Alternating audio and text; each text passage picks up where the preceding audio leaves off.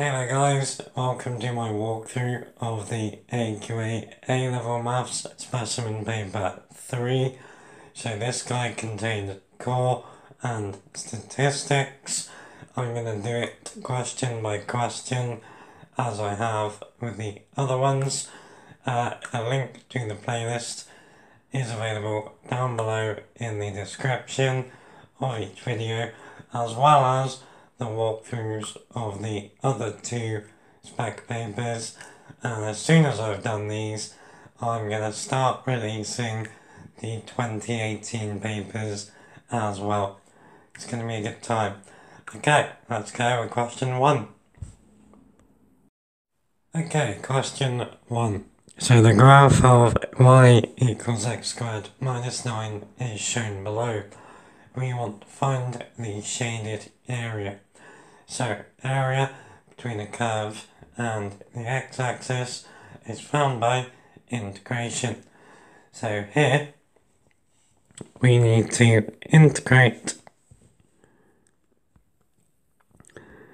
x squared minus 9 with respect to x between 0 and 3.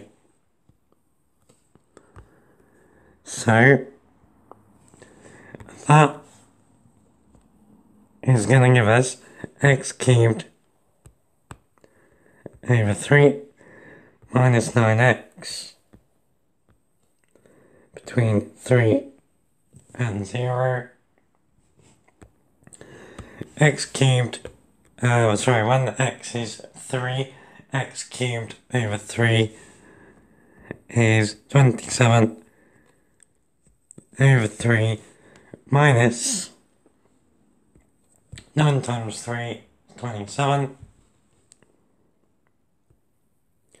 Now when x is 0, the two terms are just 0. So this gives us 9 minus 27. Now that gives us negative 18. But the reason this is negative is because the area is beneath the x-axis. You cannot have a negative area. So the answer is